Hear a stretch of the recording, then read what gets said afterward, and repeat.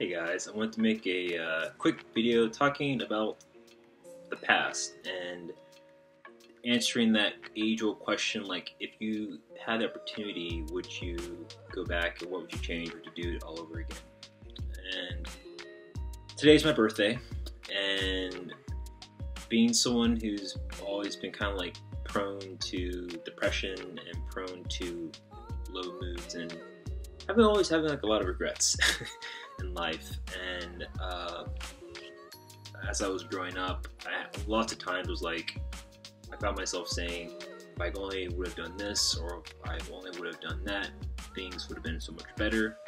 Can't believe I made such a huge mistake. And now I'm, reaping the terrible benefits from whatever thing whatever it was that I did.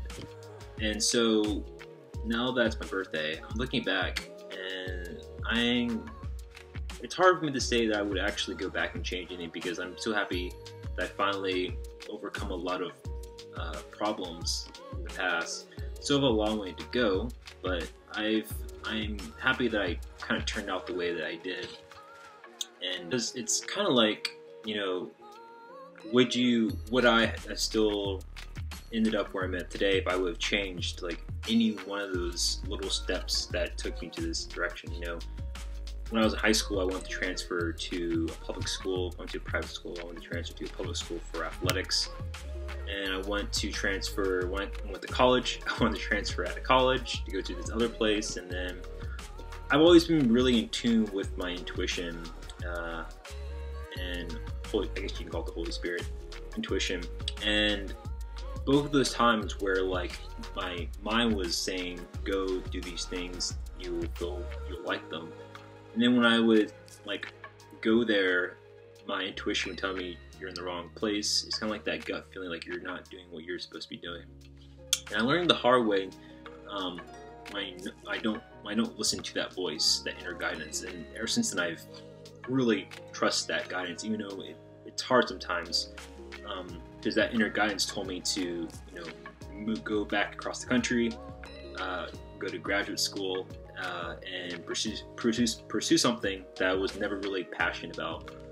And it's like, did that voice let me down this time? Because I still don't see the benefits of like going down that route. But then again, I don't know if I would have ended up, in this current state of awareness, this current mindset that I am now, if I would never have done that. Like, I went through a lot of crap, a lot of hard times during school, and had to really, put my trust in something else that was greater than ego Jared, and learn to trust that. And that was literally the only way I came out of that school alive. And it was, I know life's really hard, and it's really difficult to trust. You feel like you're doing the right thing, and the right thing, it feels like it's not quite working out. But I think the struggle is to continue to trust in your intuition, continue to trust in, I would say, God. And it's knowing that there's the higher power has your best interests at heart, has your best, highest vision of you at its core.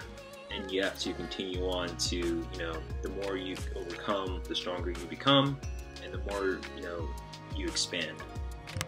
And I think that is the real purpose, the real reason is, but yeah, that's really all I want to say. A lot of times where like you have this original intention to do something, and then you do it, and then you end up being there a lot longer than you intended to. Sorry, there's a but yeah, I mean, like, you have this original intention to do something, and then you do it, and you don't really plan on, X, Y, and Z showing up, and then they show up, and then they wreak havoc on whatever plans you thought you had, and then your plan that your goal you want to accomplish doesn't work out, and then you have this other idea that you thought was going to be like your savior, and then that doesn't work out.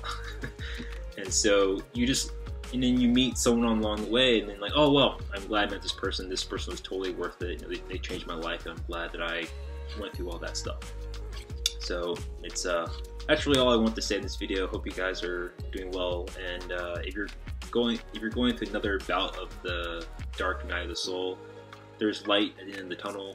We're always going in and out of, you know, high states, low states, and then it's just a matter of like going with the path of least resistance, like a wave. Go with the wave, not against the wave, and eventually pass it. So hope you guys enjoyed this video, and I'll talk to you guys before my next birthday. Much love.